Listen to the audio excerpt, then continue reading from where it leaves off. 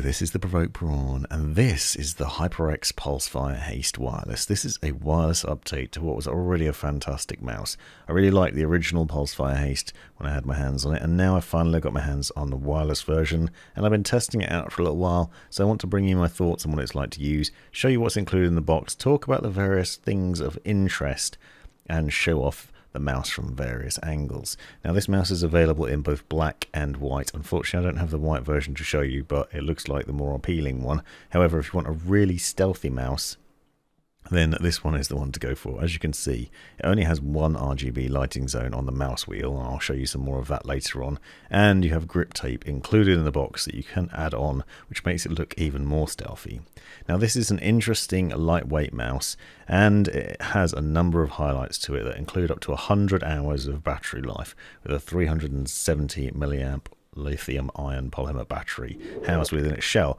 And I think the fact that they've managed to keep it light while also having a powerful battery inside is an interesting point, and I'll talk about why that is later on. I'm also going to do a click test at the end of the video so you can hear the buttons and what they're like. Now this is a 2.4 gigahertz wireless mouse. There's no Bluetooth connectivity, just 2.4 gigahertz. And in the box you obviously get that dongle, which you can see on the left hand side in there, and you also get a USB-C charging cable. So it's a detachable cable with a little adapter extender dock on the end of that as well. You'll also see that there is grip tape and extra PTFE Skates as well included. So you have a selection of nice things included in the box. Now this is a relatively affordable mouse.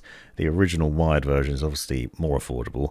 This is slightly more expensive, but it's far from being very expensive, and yet it offers a number of interesting highlights and things of interest. It's a very matte finish honeycomb shell to it, obviously, that keeping that sort of traditional lightweight honeycomb design that seems to be the trend right now. Get up to 16,000 max DPI with 4 different levels set of 400, 800, 1600 and 3200. On the underside you'll find there's a little housing for your USB dongle when you're not using it, so you can plop that in there. And then, as I said, USB-C charging, which will please many people. This is 450 IPS speed and 40 G's max acceleration. So the specs are kind of okay, and I'll leave more on them in the description. Nothing that's going to blow your socks off. This is far from a pro level mouse. Like, it's not the high-end extreme specs that you might see on something a bit more expensive, but that doesn't mean it isn't good to use, and that has been one of the highlights. I found it really nice to use, just like I did the original wired version. The wireless one gives you some flexibility because it has a bigger battery life, but it also comes with this little adapter, so you can put the dongle in there, plug the cable in, your PC on one end, and then the USB-C connection on the other. You can extend the range of the dongle if you need it, so you can put this closer to your mouse if your PC is a bit further away. That also gives you easy access if you want to unplug the cable and plug the mouse in for charging purposes.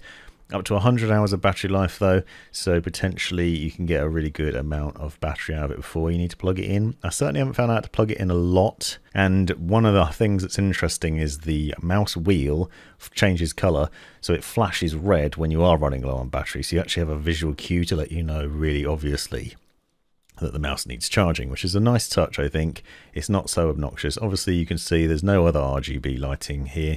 It's very subtle, just in the mouse wheel. You can also obviously tweak settings, and the amount of use, or how much you use it, will vary. It will change how much the battery lasts for, but in my experience I haven't had to plug it in that often, and it's been really nice. The other thing, PTFE Skates, kind of small, but they still do the job. It slips around the desk nicely, they're not too scratchy, good response from it, and because it's lightweight it's really easy to move around. That USB-C cable is also really floppy, so when it is plugged in there's not a problem. Now, as I said, there is grip tape included in the box. This mouse is designed to be lightweight, and it has a matte finish on the outside of the shell, so I found that even as standard it's pretty grippy, just like the original. So there's not really a problem with grip. However, if you have particularly sweaty hands, then you might obviously want to add on the grip tape as an additional thing, and that's something of interest potentially there. Now this mouse is obviously designed to be lightweight, so if you're adding in the grip tape you might be concerned about adding on some extra weight, but what I found is actually it doesn't add very much weight at all, so it's worth bearing that in mind, and I'll show you in a second just how much difference that makes. So you've got a nice little package, obviously with the swappable feet included as well, so if things wear out over time then you can potentially swap them out, and the 80 million clicks from the switches should mean it stands up as well. As I said, stick with me till the end of the video to hear a switch test, but what I found is there's very little in the way of issue. It's a nice solid mouse, and actually the response from both the switches, the main switches, is actually very similar, comparable. Usually sometimes you'll find a sort of disparity between them where they're not sort of accurately paired, so there's some sort of sound difference or feedback difference. You can see the mouse from multiple angles. Underneath you have the switch to turn it on and off, and then on the side obviously those thumb buttons. They're kind of shiny, as you can see, and perhaps a little bit recessed, but I haven't had a problem with them. I find them fairly easy to use, fairly easy to access, and no problems. Again, satisfying click action from them. Above the mouse on top, behind the mouse wheel, there's a tiny little DPI button, which you can see there. You can switch between those various DPI levels that are set in the software. Now it's worth bearing in mind there's only one onboard profile for this mouse, so you can't really have a load of profiles saved to the mouse. There's only one, so just keep that in mind when you make changes. You can't have multiple different settings for different games, so that's perhaps a bit of a letdown for some people. It is worth noting as well that it has 6 programmable buttons, and you can change the DPI button. So if you're not interested in DPI levels, if you just use one as standard and you want to reassign that button to something else, you can. You can also select to choose from different macros and things like that, so you can record macros and a multitude of other settings within HyperX's Ingenuity software. So lots of things going on for a fairly affordable mouse, and a lot of interesting highlights immediately, and it's very, very understated, so it's very stealthy. No RGB lighting that will shine through the shell, for example, and I think that's probably a good thing. I personally actually like a bit of RGB lighting on my mouse, but it really varies on your personal preference. If you don't care about it, then this is great. And actually the RGB lighting on this one is actually kind of useful as well, because you use it to basically get an indicator of when the mouse is running low on charge, so it's not just for show. Obviously you can see it going through various different color schemes, but it's not particularly fancy, and that's beneficial because it means it's not draining the battery super quick. So if you had fancier RGB, obviously it has less battery life, so something to bear in mind. USB-C charging cable means it's really easy to plug in, and it will plug in any direction, so far less faff than a micro USB cable. You might wonder why I just showed plugging it in multiple directions there. That's because I've actually seen USB-C cables on other mice where it would only plug in one way, which was kind of weird, so I always test that now. Now the grip tape is a personal thing whether you're going to add this on or not. I added it onto the original wired version, and you'll see that in a second. And I didn't want to add this on initially, but then I wanted to see what the weight difference would be. You can see it has a honeycomb effect in the same way the shell does, and it certainly does add some level of extra grippiness to it. It's quite a bit more grippy because of it. It's a little bit fiddly to put on. You also have the extra PTFE feet included on here, and obviously they've got protective blue covers on there which you need to take off. You can swap them out if you want to. So there's some nice extra additions included in the box with what is already an affordable mouse, so some good selection of things included in there. And here you can see it against the wired version. Now you'll notice there are very few differences between the two other than the wireless. In fact, that's basically the only change they've made to the mouse, and that's for a good reason, because the original Pulsefire Haste was already a fantastic mouse, so they really didn't need to change much. But you can see what the difference is between the two in terms of one having grip tape and one not. Now I've been using the Pulsefire Haste wired for quite a while. It's been knocking around. I kind of grab it every now and then when I need to use it, and as you can see it hasn't really got particularly tatty, even with that grip tape on, so it still looks good over time. It's not been my main, but it has had some extra use since I got it originally and reviewed it. And then you can see that both the shell and the grip tape sort of stood up to that, and it ends up still looking pretty nice. IP55 rated, so it should be protected from dust and dirt ingress. It's worth keeping that in mind if you're worried about the holes. Now I want to talk about the weight, because this is one of the things that I thought was interesting. So the wireless version weighs in at 61 grams, which is quite light. It's one of the lightest mice I've seen, and reasonably light for this size. It's quite a small mouse, as I'll show you, but not the tiniest I've seen either. Now if you put the USB-C dongle in, which you're unlikely to do, but even if you do, that just knocks it up to 63 grams. If you store that in there, then plug the USB-C cable in, it's just a couple of extra grams, which I thought was interesting. But what is interesting for the most part about this is actually the difference between the wired and the wireless version. So you'll see if I put the wired version on there and make sure the cable isn't on the scales, it weighs in at 63, and the wireless one weighs in at 63 as well. So you can see 62-ish grams on the wired version, and then the wireless is obviously 62, 63 with that USB-C dongle in. So if you take the dongle out and just put it back on there, 61 grams for the wireless version.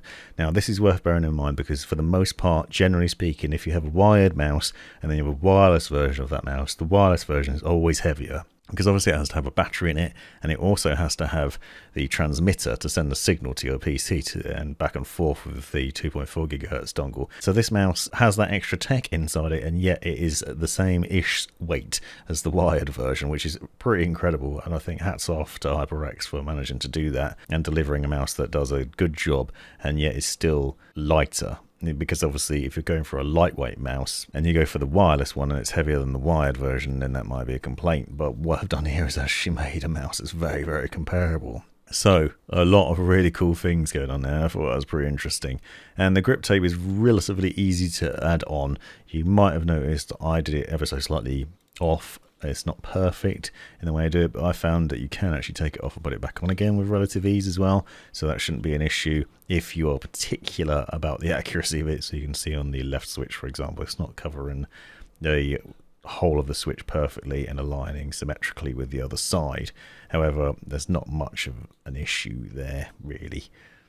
And so that is the difference between them, and then obviously it gives you a little bit of a better grip and I think a nicer feel. At the end of the video I'll leave a comparison with the sound test so you can hear what the mouse sounds like both with and without the grip tape. So if you want to see what the difference is there, you'll be able to do that as well. This grip tape makes it look even more stealthy though. It is really, really sort of matte finish to it and look and feel, so it's a very stealthy mouse and a little bit more comfortable because of it as well. So a nice bonus addition to that lineup. The other thing that I thought was cool is you might be concerned that adding that grip tape will add an extra load of weight onto it, and it actually doesn't. Surprisingly, it really does not add that much. It is now up to 63 grams, which if you remember is basically a couple of grams more than what it was without it. So adding the grip tape on basically adds just a smidge of extra weight, so it really isn't a concern unless you are really trying to shed as much weight as possible, but it is still very light. Now I said already this is quite a small mouse. I feel I'm a palm gripper, so, and my hands are kind of big, I think. It feels a bit small to me. However, I didn't have a problem with it or with the wired version. I liked both of them because of the fit in the hand. It does fit nicely. It pushes up into the palm quite well with that overall design, as you can see. My thumb and pinky and that do end up rubbing on the desk a little bit, but I do have relatively easy access to those side buttons and it's very comfortable to use. I've been using it for working all day long and then going into video editing and gaming at night. Not had any problems with the comfort. Now if you use a claw style grip you might find it better, or if you have smaller hands then that might be ideal. So I think if you are looking for a small mouse, then this might actually be a good recommendation. The wired or the wireless version of this mouse is probably one of my favorites in terms of the smaller mice I've tried. So worth considering, and a very good mouse for a number of different reasons. So stick with me now as I go into software and show you what you can do there, and then stick around for the sound test. Here we are in the Ingenuity software, and you'll notice that it's now at 100% battery, and one of the things I've noticed is that it actually has fast charging capabilities as well. Seems to charge really quickly. Click on that and you'll also see you can get a low power warning at a certain percentage. So what I was saying earlier on about the light flashing on the mouse wheel, you can actually adjust when that happens. You can also adjust the RGB brightness lighting options there, and you can do things like set the polling rate. You'll see there's a lift-off distance adjuster between 1 and 2 mil, and you can go to 1000 Hz polling rate, and that is the default. Now, one important point is, as I mentioned earlier on, there is only one profile on there, so any changes you make, you'll save to the mouse, and then that's what it will set at. You can see that there are the various different lighting effects available here, but to be honest, it's such a minimal RGB lighting zone, it's not really worth focusing on very much. Now the buttons, you have 6 programmable buttons. As I mentioned already, you can program the DPI button left and right, and obviously the mouse wheel, and then the side buttons as well. So if you want to go through there, you'll see that you have the option to reprogram all sorts of things into either a keyboard action, a different mouse function, so you could assign a DPI toggle, for example, to one of the side buttons, media playback buttons for music playback and other things, or you can create a macro, so you can create any sort of macro you want. You can just go in and record it, You can type out something, or you could set a number of different actions in there, record it. You can set it to play once, repeat. You can go in, you can set the delay timer, so you can actually choose how much delay there is on that. And you can do all sorts of things in there, relative ease, and then obviously assign it to a specific button. You can fully disable a button as well if you want to, so you have that option too. So there's plenty of flexibility in there, and it's really straightforward. There are multiple different DPI levels, and you can see if I change between them, you'll see a notification in the Windows center down the bottom on the right hand side, and you'll also see it changes the RGB lighting. So as default, the bottom one is 400, and that sets it to red. So briefly, it will change to the color of the DPI level on the mouse wheel, and then it will default back to the RGB lighting that you've chosen in the lighting section. You obviously have 4 different levels that you can go between as standard, but you can set extra ones if you want to, so you could set another one, and you can also obviously adjust these and customize them to your personal preference and cycle between them with relative ease. It's quite a good range. You can go all the way up to 16,000, but you'll probably find you'll sit somewhere in the lower numbers. I tend to like the 800 or 1600 levels, but you can tweak those quite easily. So a really straightforward bit of software to use, and overall a great mouse to game with. Be sure to stick around now to listen to the sound test on the switches, and you'll see, as I said earlier on, that both the left and right buttons sound very similar and give a good feedback in their response, and that way there's very little pre-travel or any nonsense like that, and also the side buttons have a satisfying click action to them as well. This has been the Provoked Prawn. If you enjoyed this video, smash that subscribe button, drop me a comment, and come by my Discord to let me know what you think. Thanks for watching.